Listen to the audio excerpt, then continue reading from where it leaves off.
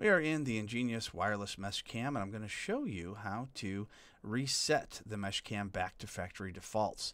So let's first take us to the device status under access point, and then we'll scroll down to where it says Reset Reboot.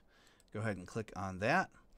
And from here, we'll get a new page. Now, we've got a couple of options here. One is to reset the device, and one is just to reboot the device.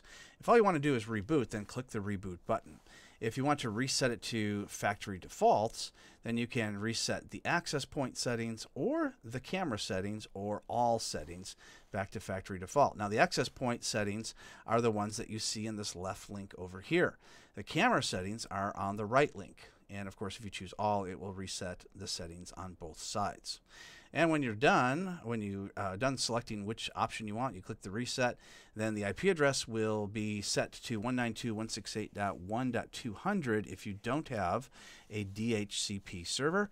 If you do have a DHCP server, you'll have to go into that server and check to see what the IP address has been changed to.